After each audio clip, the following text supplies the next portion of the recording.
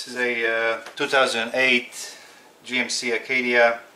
Came in for evap code that has a stuck open purge valve. I got a purge valve already, but when I last time when I took this apart, I noticed a lot of oil in an intake boot. I haven't, and that of course could be indication of malfunctioning in PCV system.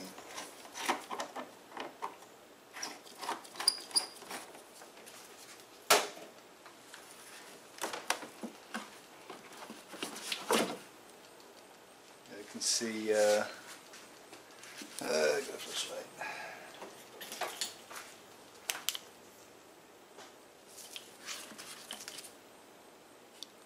Let's see. I hope you guys can see that. There's quite a bit of oil in it. Let's see.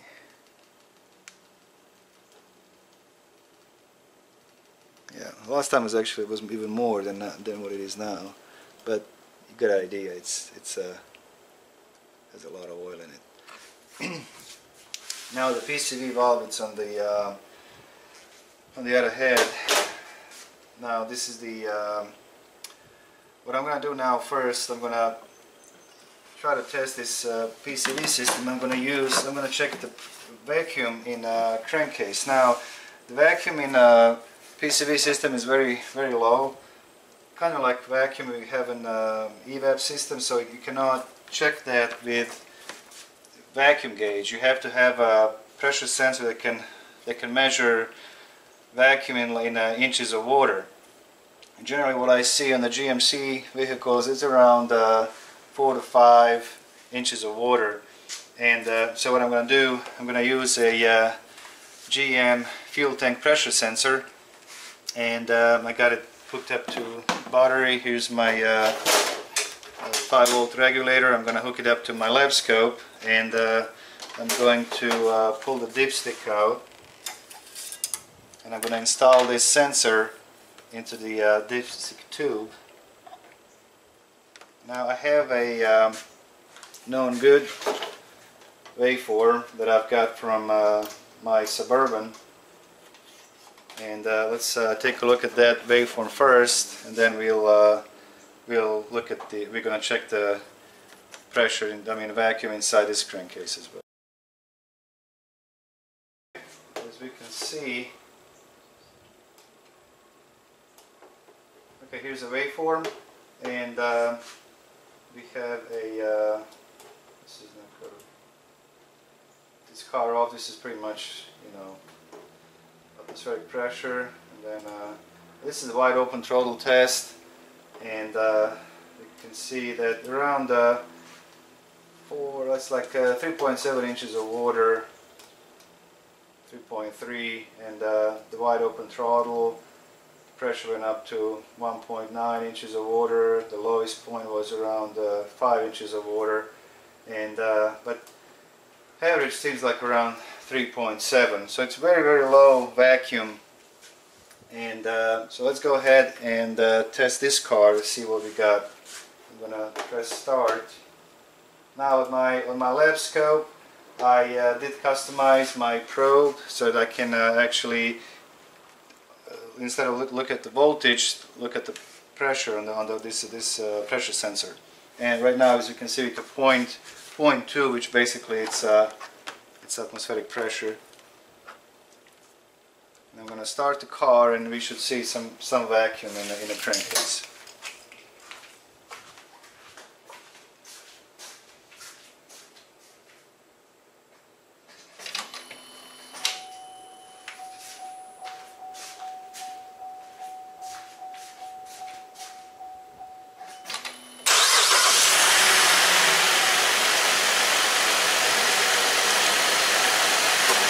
You could see we had a little bit of vacuum at the beginning. Now it's pretty much going back to atmospheric pressure. It tells me that we don't have any vacuum in a crankcase. You can see there's not much.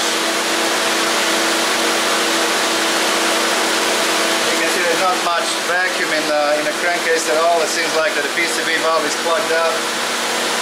And if I pull the fresh side off and if I plug it up, now we can see we can build up the vacuum. So let go, it goes back up.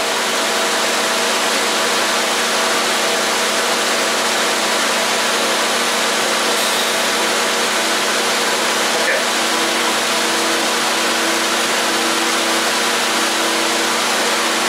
Now I have a new PCV valve here. I'm gonna take the old one out, put this one in, and then we'll do the test.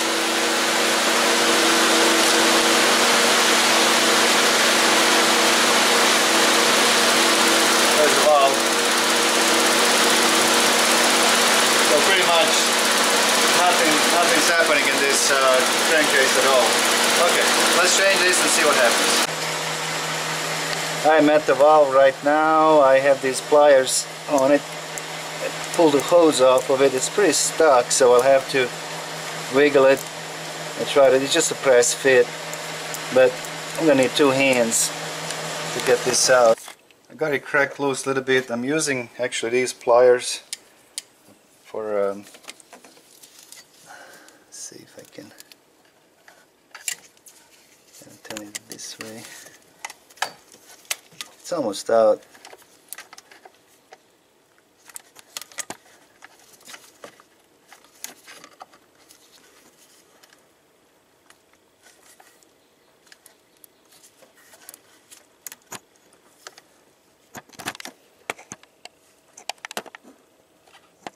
I'll have to do some more work. I think I can get it out. I'm just going to use now a flat screwdriver. There you go, it's coming out. Okay. Yeah, it's pretty plugged up. Okay, well, let's put the new one in and see, and we're going to measure pressure again. This is a very tight fit. I'm trying to push it down. There's just no way. I'm not sure which way I'm gonna have to maybe put the socket or something to push it down further. Well, this was more difficult than I anticipated it's going to be. First I got myself burned right there, having my hand on my arm on the exhaust. I didn't realize it was pretty hot, and as I was just, getting in there, pushing it down, I got my arm burnt. But what I'm using is this Extreme Access, I believe it's called, one of the Pittsburgh tools, and so basically I'm almost there. So I think it's like a 13mm. So I got it over the valve, and I'm pretty much just, you guys can see that I'm just tapping it.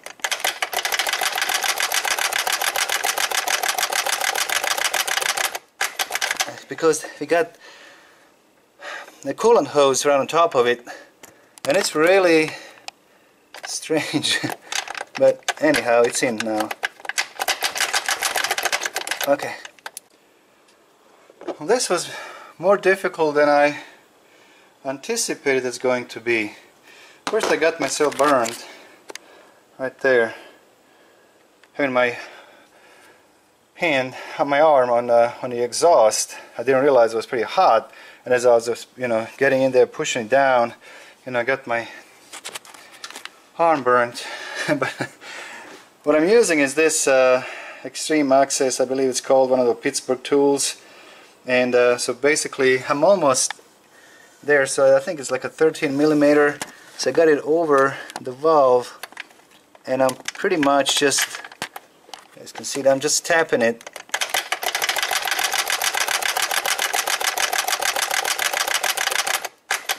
Because we got the coolant hose right on top of it, and it's really strange. But anyhow, it's in now. Okay, I'm just gonna put the hose back in and be okay. Alright, let's check the pressure now. Okay, it's hooked up, and let's go ahead and I'm not sure what I would do if I would not have that socket. It just very unusual setup. I mean, it was so tight in the valve cover that you just have to, you know, push it in, but it's just got no room to do it. And okay, I got my pressure sensor back in tube, dipstick tube, and let's go ahead and do it again.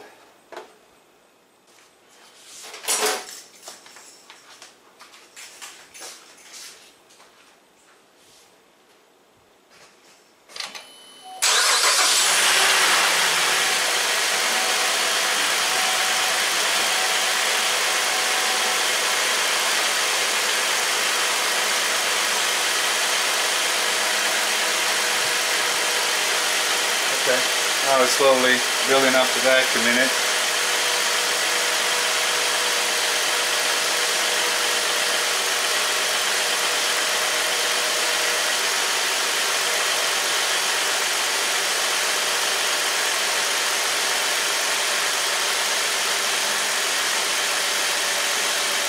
From 5.3.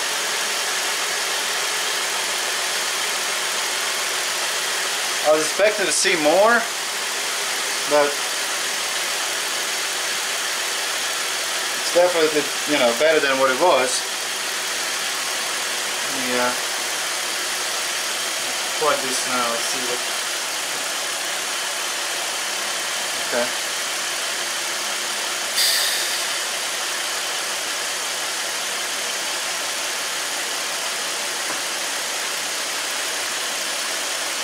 Okay, so this is atmospheric, that's a 0.2. Put it back in.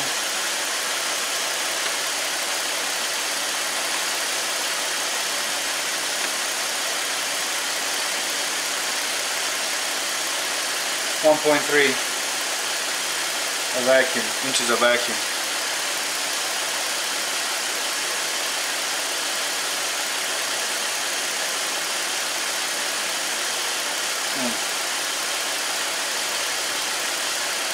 Oh, it's definitely working better than it was. I was expecting to see more than that, but let's see. I think this end is pretty clean.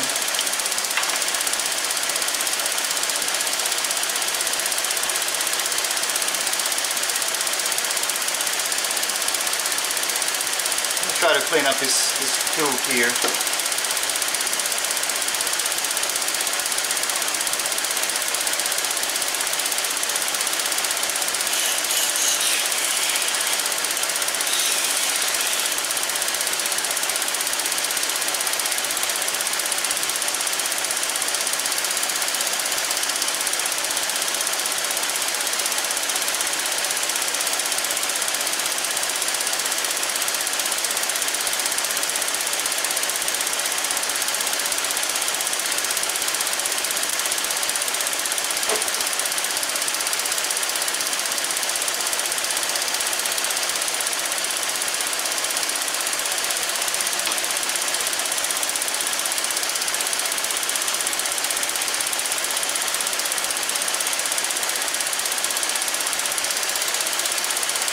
So this tube is important as well. You can see if I take it out, it goes back to almost atmospheric pressure. Now if I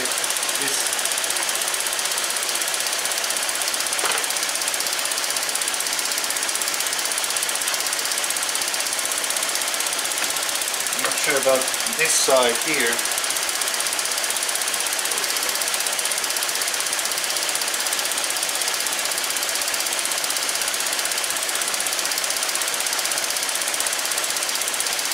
Pretty clean. It's open.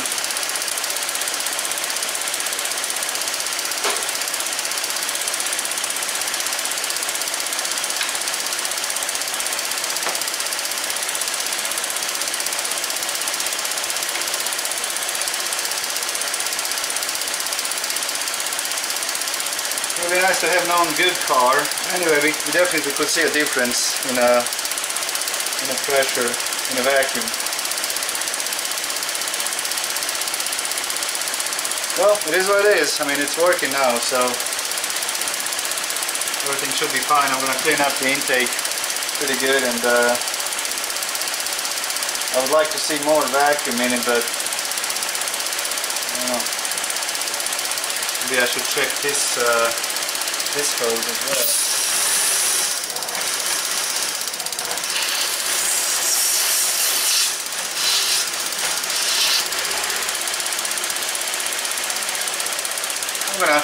I'm gonna disconnect this hose and clean this hose as well and see what happens. Alright, let's put it back in.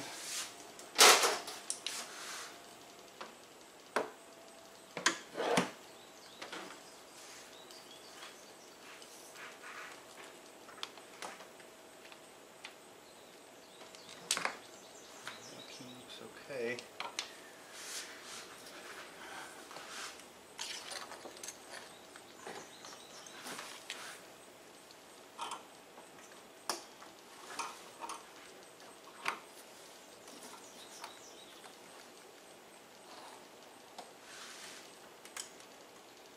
Okay.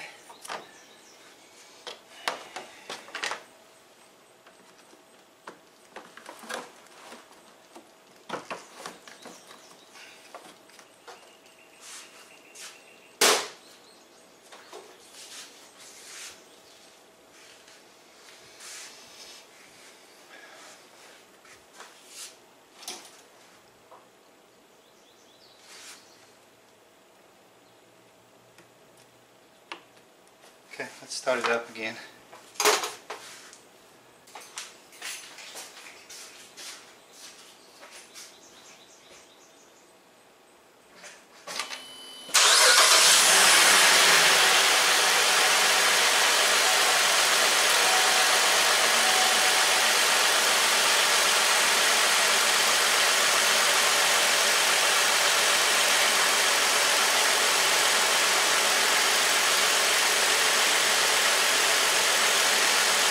Not much of a difference after cleaning up the hose.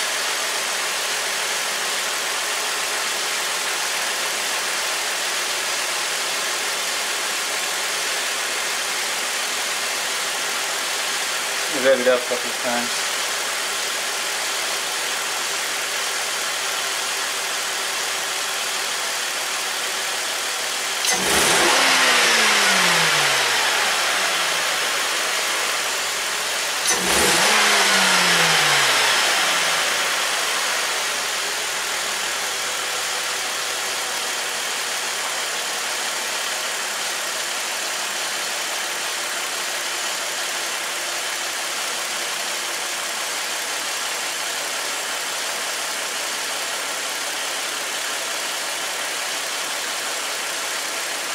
Well, it is what it is. Again, I was expecting to see a little bit more vacuum in a crank, but I got everything cleaned up, all the hoses and everything. I'm going to clean up the boot as well, but that I don't think that should matter really. And but anyway, this is the. It would be nice to have a known good one for this engine. Again, I've seen a lot more vacuum than. It didn't make a difference by, changing the PCV valve, no question, but not as much as I would like to see. Now I've seen some people will drill the hole, but I'm not sure. They enlarge these holes here on the valve itself. I'm not sure if that's a smart idea or not. Could that cause large vacuum leak, internal vacuum leak, and throw off the fuel trim? I was going to actually do that to see what would do, but seeing how difficult it is to get this valve in place, I don't want to mess around. I mean, I had a really hard time to put the new one in. And but anyhow,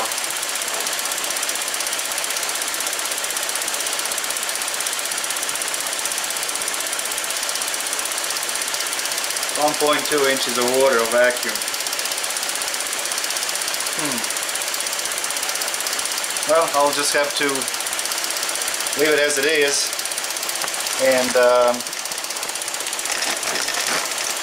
check this car maybe in a couple of weeks. I'm going to clean up the boot and see what happens. But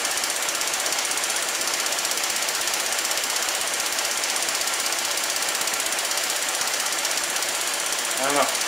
But anyway, this is how you guys can confirm your PCV system by using this GM fuel tank pressure sensor, because there's such a low vacuum in the crankcase you can't use vacuum gauge. Now if you use a vacuum gauge and you can see that you can read the vacuum, then you really have excessive internal vacuum leak.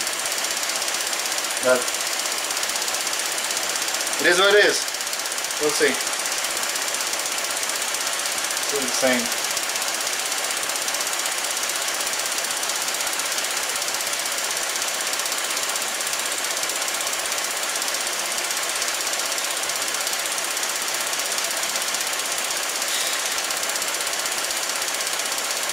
See how far it'll go.